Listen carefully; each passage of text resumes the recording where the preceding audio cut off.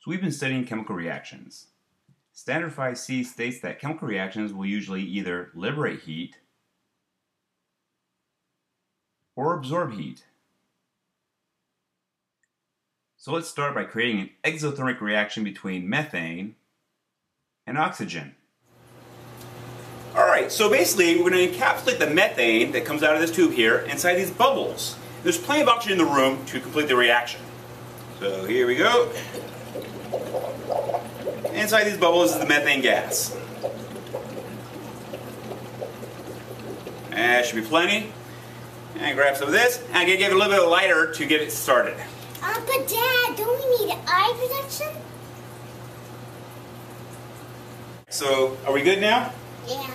Alright, watch this. Whoa, that was pretty cool, huh? That was just like magic. Well, it was actually a chemical reaction, June. Okay.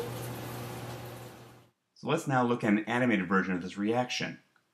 It included methane, which I placed in these soap bubbles, and oxygen we found in the room. We initially broke the bonds by using the energy of a lighter. These elements were then free to bond with each other to form the products, carbon dioxide and oxygen. This liberated, in other words, released a tremendous amount of energy. So during an exothermic reaction, heat is liberated. Another example of an exothermic reaction would be the burning of candles, or when setting off a rocket. So now we're going to create an endothermic reaction by decomposing ammonium nitrate.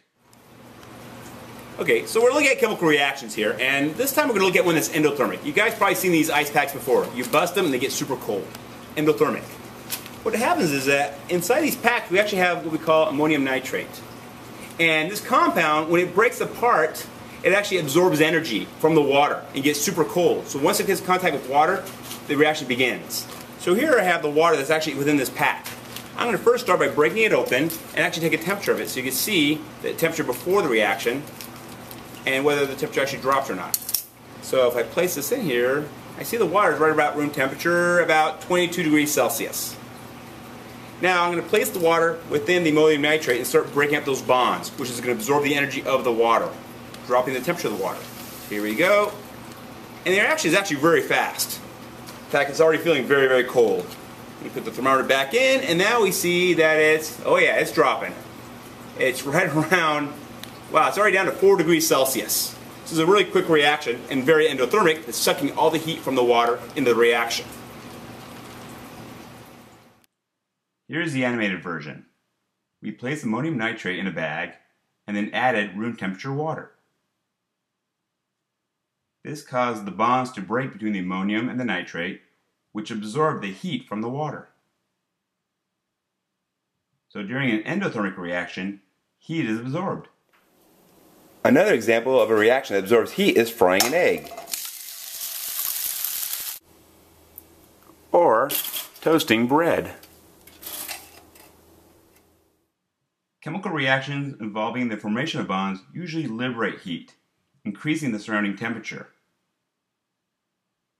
while chemical reactions that involve the breaking of bonds usually absorb heat, decreasing the surrounding temperatures.